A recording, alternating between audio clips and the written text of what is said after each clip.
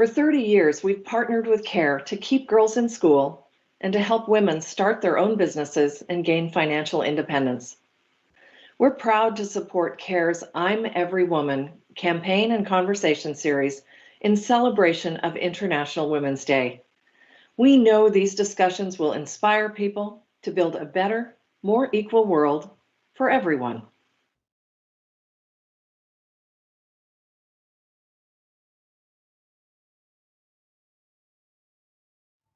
Welcome, I'm Kimberly Williams-Paisley, and I am honored to be here with you today.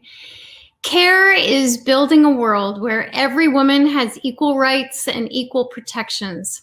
This International Women's Day and throughout the month of March, CARE celebrates every woman, the leaders, the problem solvers, the protectors, the givers, and the change makers.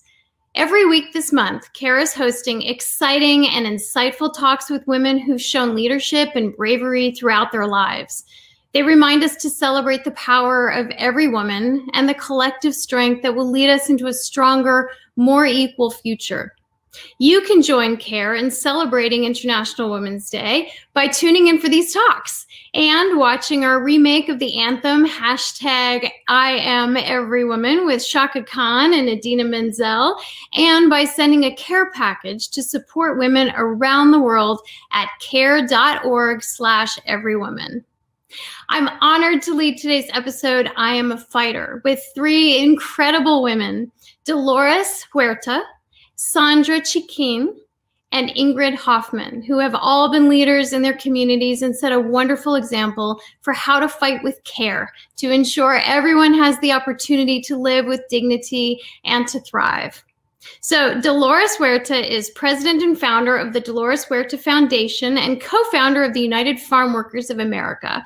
She's also an American labor leader, Presidential Medal of Freedom recipient, and civil rights activist who, with Cesar Chavez, co-founded the National Farm Workers Association, which later became the United Farm Workers. She's spent her life organizing for change, challenging gender discrimination, and advocating for nonviolence. Sandra Xiquin grew up in poverty in Guatemala with limited education and limited opportunity. Despite countless roadblocks, Sandra joined the local farmers co-op where they gave her much needed starting capital and supported her studies. CARE works closely with this group, trains the members, and provided the seed capital for Sandra's packaging plant. And now, Sandra is president of the cooperative with more than 500 female members and more than $6 million in produce exports to the U.S. annually.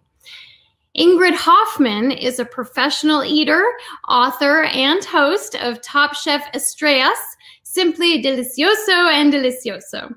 She is passionate about food policy, cooking, and entertaining, and sharing her knowledge of food. So please welcome Dolores, Sandra, and Ingrid as we discuss economic independence and empowerment and the influence of food and food systems on communities. So welcome, welcome, everybody. Thank you so much for being here.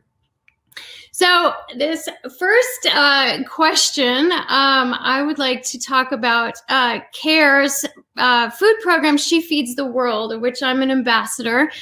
She Feeds the World empowers small-scale farmers, particularly female farmers around the world. I traveled to Guatemala with my son Huck a couple years ago, and we actually got to meet Sandra and see the magnificent work that she's doing in Guatemala. So my question, maybe we'll start with Sandra. Why do you think it's important to invest in women in the agriculture and food space? And how can lifting up women in this way empower them to uplift their communities?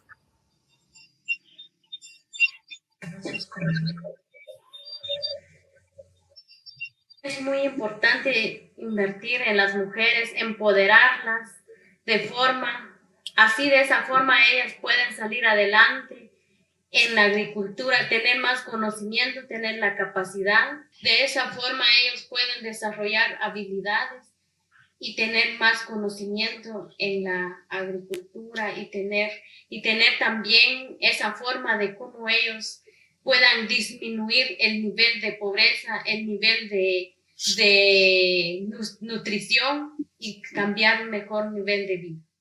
Yes, Sandra, I loved hearing your story about how much your life changed from before you had this opportunity, and just the idea of having to provide for your children, and specifically having to sew your son's uniform because you couldn't afford to buy one for him. And then how much your life just changed afterwards, and you know how much you really are able to give back not only to your family but to your community. Pues en verdad sí, vivir en la pobreza es muy difícil, es muy duro, y eso es lo que yo siempre digo, que la pobreza nunca se olvida, porque uno lo vivió. Mi ejemplo de vida al momento de que yo tuve a mi primer bebé. El primer reto de una mujer da luz a un hijo, es muy duro. Dios me dio otra oportunidad de vida, porque al momento yo cuando di a luz no tenía dinero, estaba agonizando, entonces me llevaron a un hospital que gracias a Dios logré vivir de nuevamente, y de eso empezó mi reto en la vida. Fue mi hijo a la escuela. La primera vez que él fue a la escuela no tenía yo para darle uniforme, para comprarle sus cosas que necesitaban, lo que pedían los maestros. Thank you. Y ahora veo la oportunidad, porque hubo una fiesta patria que es 15 de septiembre en Guatemala. Yo no pude comprarle un traje a mi hijo que nos pidieron. Yo lo que hice, tuve que recolectar cosas reciclados, papeles que no servían, y yo los cosí, los pegué, y mi hijo se fue a la escuela emocionado porque yo le hice su trajecito, lo fue a dejar, y al momento de llegar y vi a los otros niños con sus trajecitos nuevos, y él me mira y me dice: mamá, ¿por qué no me compraste un traje? Y yo con el dolor de mi corazón: sí, mijo, ahí está, pero no lo pude hacer. Y ahora sí, eso fue lo que a mí me motivó, y dije: no, voy a cambiar mi nivel de vida y voy a dar lo mejor, y en la cual me ha motivado a llegar hasta acá y cambiarles el nivel de vida a otras mujeres, enseñándoles mi ejemplo, que sí se puede salir adelante y se puede dar lo mejor a nuestros hijos. Y eso es lo que me motiva cada vez más, y apoyar a más mujeres en estos momentos que estoy viendo la necesidad de muchas mujeres que están inscribiendo nuevamente a sus hijos. Entonces, de esa forma yo los estoy apoyando, pero primeramente que Dios nos acompañe siempre. Gracias. I was so moved when I heard it. I'm so glad that you were sharing it with everybody here, and I just admire your industriousness and motivation. And Dolores, I'm wondering if you can talk a little bit about, as a labor leader and a civil rights activist, the importance of empowering women in this way. Well, I believe that Sandra just gave us all of the reasons yes. why we need to empower women, not only because of their resilience, and they're able to innovate and meet the needs not only of their children, like she did for her son, but also meet the needs of the community. And we do know, as Sandra has just illustrated, that when women are able to get any type of resources, that what they do with the financial opportunities that they have is that they share it with their families. This is where they put any money that they are able to acquire. They give it to their families for food, for shelter, and for education. As she just showed us about, helping her son out in school. And so this is why it's so important that women take the power. And I do want to quote Coretta Scott King, who said that we will never have peace in the world until women take power. And not only peace in the world, but the sharing of the resources that we have on our planet. This is why women need to take that power. We also know that the majority of the farm workers throughout the world, if we think of other continents, of course, we're talking here about, in terms of Guatemala, about Central America, Mexico, we think of Africa and Asia, that the majority of the farm workers are women.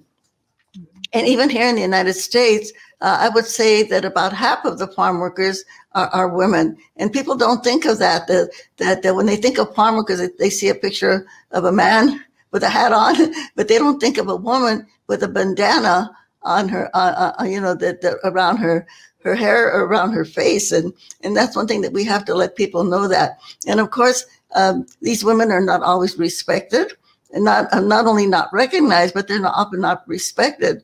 And this, of course, is something that we have to change.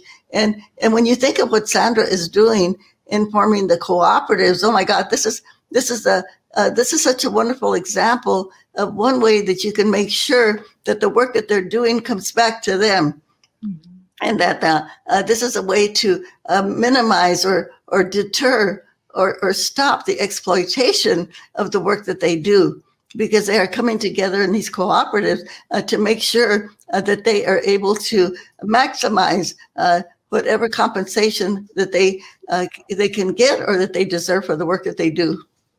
Absolutely. And not only are they not respected in the same way as men, but they're not given the same resources as men in so many cases. So the women that you do see that are farming have worked even harder to get where they are.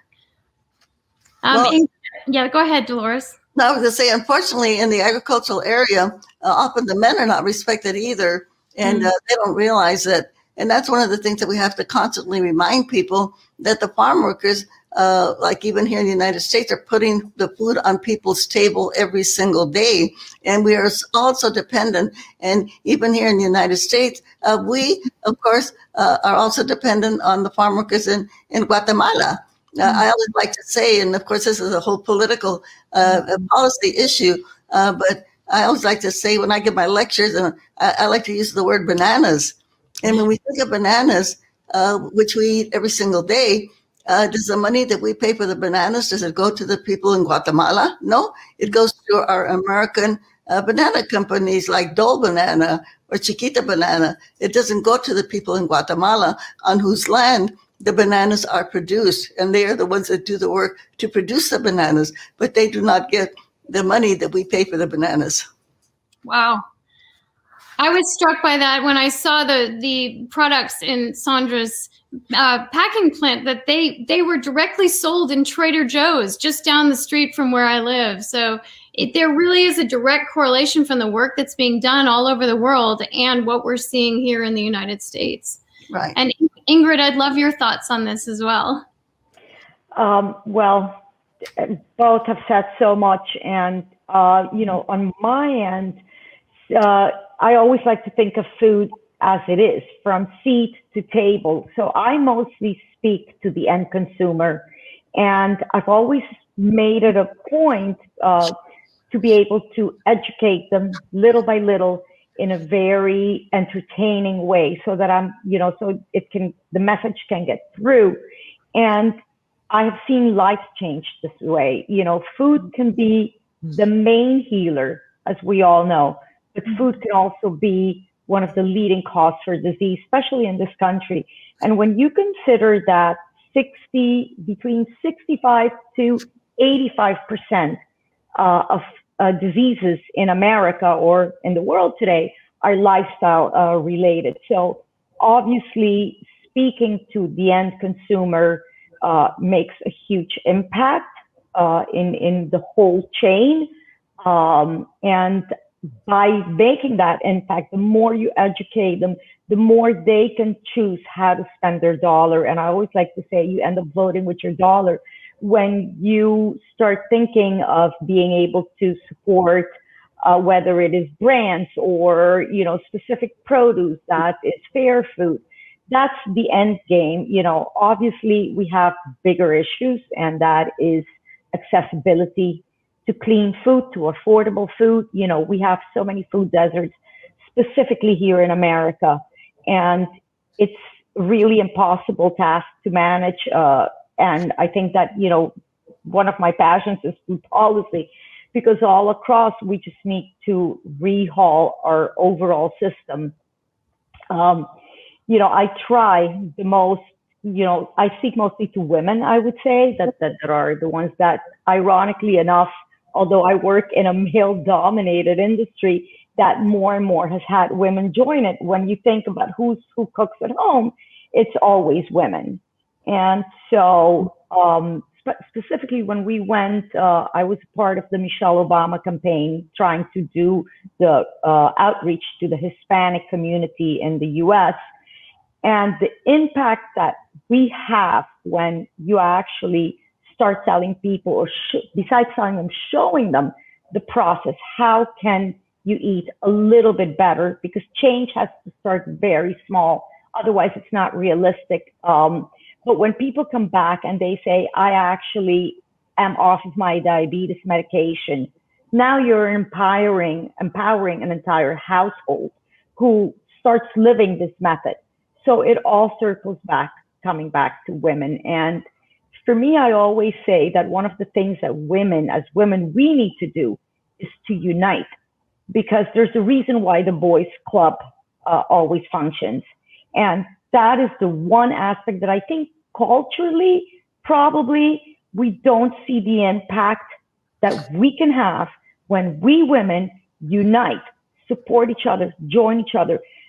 Specifically when you want to, and this is across from field to my industry, the amount of sexual, abuse that there is in the workforce, we encounter it in every aspect of our lives. When women do unite to be able to empower each other in that sense, to be able to stand up, to be vocal, that we can protect each other. And I think that culturally wise, that's one thing that either we don't think that our voice matters enough. Fear is always the driver. I'm going to lose my job. But, hopefully there's been a waking up. I think that one of the things that we could see this past, year and election is that women did rise and did unite and did make a change. And this change is going to have to take place from seed to table. And I always say to people, food it's all of our problem, because it is health. It's a health issue. It's an immigration issue. It's a human rights issue. It's an end consumer. It touches so many aspects. It's a global warming issue. It's climate change. It's everything. And so I think that empowering women, we already have here discussed some of the examples, is really the key to do and to be able to have everyone realize this. I think that that's one of our biggest challenges, is to, be able to drive this point through. Absolutely. You raised so many wonderful points there. It's absolutely about women banding together. It's about education. It's about accessibility. And you're right, it affects so many things from immigration to national security. So people who think, oh, well, food's not my thing, that's not my cause or whatever. Food is related to everything, because it's such a basic human need. And you're right, it affects people here in this country and around the world. That's wonderful.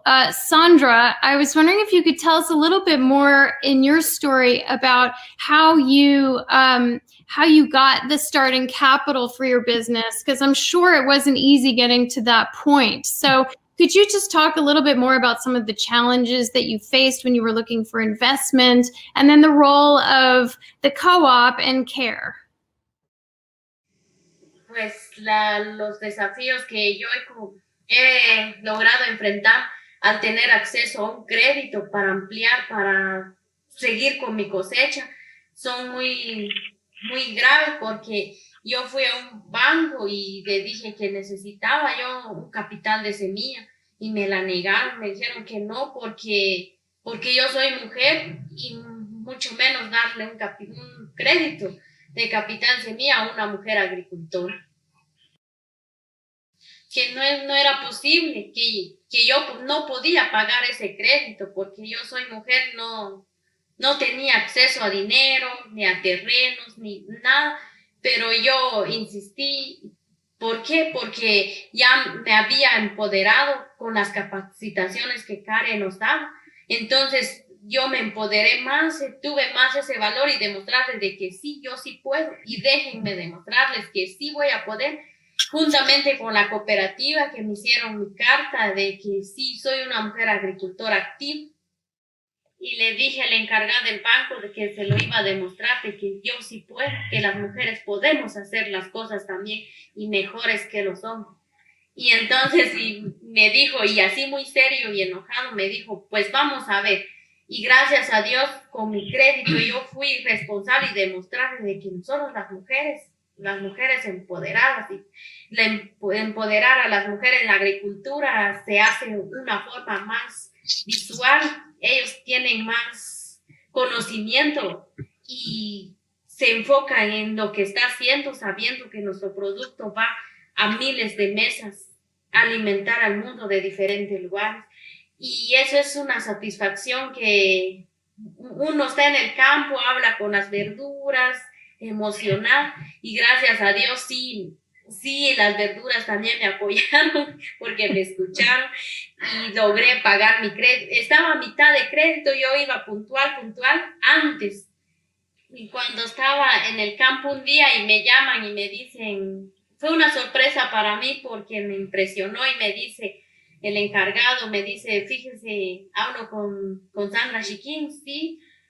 No le gustaría ampliar su crédito porque usted es una de nuestras clientes del tipo A, entonces le estamos ofreciendo más crédito. Entonces fue un impacto para mí, dije, entonces yo dije, está bien, voy personal, y fui y les dije que ya vio que sí, nosotras las mujeres sí podemos. Lo que pasa es que ustedes nos cortan las alas, nos dicen que no, pero si una mujer que aún no tiene su autoestima elevada y dice no, es porque no puede. No, nosotros es la capacitación que Karen nos ha apoyado, de que nuestra autoestima tenemos que estar empoderados, y entonces insistí, y entonces sí se puede. Y entonces es la demostración que yo lo hice, y dijo que sí es cierto, las mujeres sí pueden, pero no tenemos el conocimiento de las mujeres. Son que nos han discriminado como siempre, pero hay que demostrarles que sí se puede. Y así sigo haciendo mis créditos. Ahorita, gracias a Dios, he rompido esa barrera que sí ya no me ha costado, me ha facilitado mucho, en la cual es un apoyo para mí. That's great. Thank you for sharing that. And once again, just underscores the important work of CARE for providing not only training to do what you've done so well, but also, to Ingrid's point, to help women band together and to have strength and courage to keep going forward. And it's really wonderful. Dolores, I want to come back to you for a second. You've been using your voice for decades to fight for equal rights for all. So I'm wondering if you can talk about what inspired your work in the first place and what keeps you inspired to do this. Well, initially, I was involved in a grassroots organization way back when, starting way back in 1955, actually. But when I saw how the farm workers were mistreated and not being paid what they should be paid, and here in California, they didn't have unemployment insurance. So when they had to travel from place to place to follow the crops, they weren't even given any kind of assistance from the food banks at that time, because the laws were that they had to live in one county for 12 years. For 12 months before they could get any kind of assistance. And so that kind of became, and then having learned how to organize at the grassroots level, I decided that this is what I wanted to do. So I quit my job as a teacher to become an organizer. And I have never regretted that decision because that is so important. And, when we think of women, here in the United States, we are going to try to get the Equal Rights Amendment passed this year in the United States Senate. We're hoping that we can get on that. And I don't know if Guatemala is one of the countries that has signed on to the Equal Rights Amendment. I know there's only a handful of countries that have not signed on, but that is something that CARE should think about joining in that effort.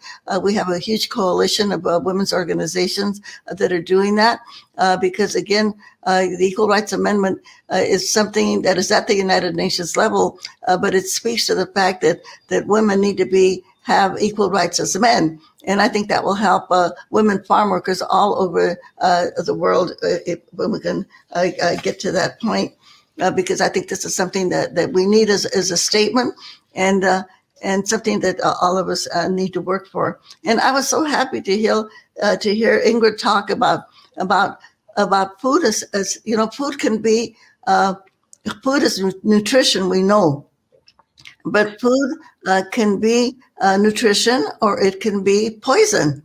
And we have a lot of illnesses, especially in places like Guatemala and Mexico, and even here in the United States, where we have people that are eating the wrong kind of food. You know, we have a lot of pesticides that are put on food. And so we have to keep fighting to make sure that the food that we eat is organic, and that we do not have a lot of economic poisons put on our food. I myself am a vegetarian. I don't eat meat. I gave up eating meat I think it's been about 30 years now. But I know many members of my family who were diabetic. And we know that this is also a big issue in Guatemala, and in Mexico, and here in the United States, where a lot of people have illnesses like diabetes or obesity and things that are related to food and the way that people eat. So I think in terms of what Ingrid does, I think it's important not only that we grow the power of women in terms of growing food by these cooperatives, but also that we have to also educate people on the right way to eat, and also on the political front to make sure that we keep these poisons like pesticides and fungicides and keep them out of our food. And I think this is something, because I know in the United States of America, we have the highest cancer rate in the world. And a lot of that cancer that people suffer from is coming from the food that we eat. And so I think a food education is extremely important. And I think that is some of the work that Ingrid is doing. And I'm sure that this is the work that Sandra communicates with her leaders. By the way, in my foundation, we do a lot of work with farm workers. The majority of our leadership that we have in our group are farm workers, and they also do a lot of community work in terms of getting the type of infrastructure that they need: street lights, sidewalks, gutters, neighborhood parks, and they advocate to make sure that they can get the services that they need for their communities. Absolutely. Great points. And so maybe the last question should be for Ingrid. Is there a specific call to action for the people watching today? What can we do to continue to support women that are fighting to be heard and respected in spaces that are traditionally male? Well, I think that the easiest way to say is that we need to start doing it in our own environment. Start having those conversations with our friends, with our coworkers, feel out who's, is something going on that you feel that you've never been able to express because you've been scared. We need to start having these uncomfortable conversations, because it is fear, and like Sandra's point, insecurity is one of our biggest, and I don't care who you are, we all deal with it in many levels of our lives. And I think that when we are able to have those conversations with each other, we're able to then say, I'm going to support you. And let's find out if there's other people in this specific situation or workplace or home or environment that have had a similar situation. Let's try and find out, let's band and join together. But we need to start having these conversations and having them with every of the different women that we touch in our lives, as to, you can do this, we can do this together, and we can drive change, but we need to do it together. It's very hard for one voice alone to stand up in the room and have an impact, but generally it will take that one person to actually start approaching the women in our lives and start having the conversation. So it does start with ourselves. And I think that I always say, things start at home. So in our very closest environment is the easiest way. And then seeing how that reaction works, be able to take it into the workforce. But definitely, we can do it. We've seen that, here's Sandra's a wonderful example of it can be done. And all of us that have had to fight our way through this, definitely. And I think that we are living in an era, and, after the Me Too, I think that everyone is ready. The time has come. We need to stand up for ourselves. Our voices do matter. I don't care if we're Latinas, if we're from wherever we are, our voice matters. And we need to start standing up. And hopefully we will. Absolutely. I completely agree. And we also need to teach our children. I have 2 boys. And so for me, it was wonderful to be able to bring Huck to Guatemala and show him the power of women and have him come back and talk to our legislatures and go to Washington, D.C. and advocate and write letters. And, every little bit makes a difference. Support women, support programs that support women. Thank you all so much for this wonderful conversation. Dolores, Sandra, and Ingrid, thank you so much for your continued fight for gender equality and justice. And I want to thank everyone for tuning in today and joining and celebrating every woman on this International Women's Day. And also, please send a care package at care.org/everywoman. Thank you so much.